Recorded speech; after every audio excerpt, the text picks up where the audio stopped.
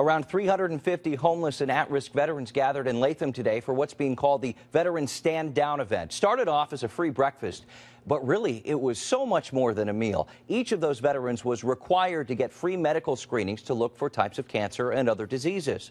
After that, the vets were treated to lunch and given a bag to fill with clothes, all for free. Organizers say this really gives veterans who are struggling a place to realize that they're not alone. They come for the camaraderie, big time, but they also come because they know that there's job opportunities here, there's shelter opportunities here. The Colony Elks have hosted that event since 2001.